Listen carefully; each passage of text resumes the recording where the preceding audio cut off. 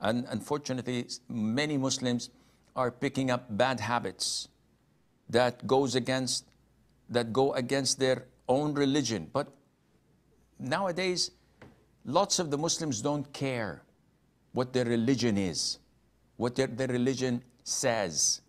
You would find someone who's claiming to be a Muslim getting married and having no problem in his wife participating, him and his wife, in a photo shoot, exposing her body, swimming, and he's a Muslim.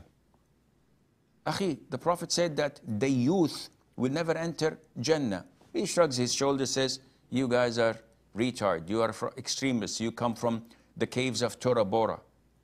Okay, but you definitely don't have any relationship to the Quran or to the Sunnah or to Islam by what you're doing. Many Muslims are so far away from Islam. They don't care. You tell them Allah says, it doesn't change anything. You tell them the Prophet ﷺ warned whoever does this would be severely punished and whoever does this will go to paradise. They don't care. All what they care about is this dunya.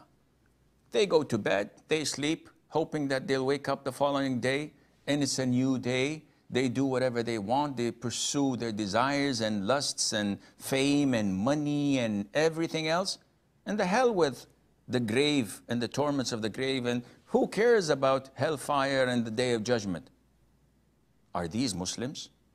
Therefore, when you come and talk to people about free mixing, about hijab, they look at you as if you're mentally sick.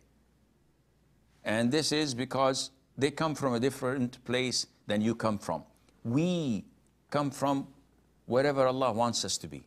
Quran, Sunnah, with understanding of the righteous three generations. We follow that.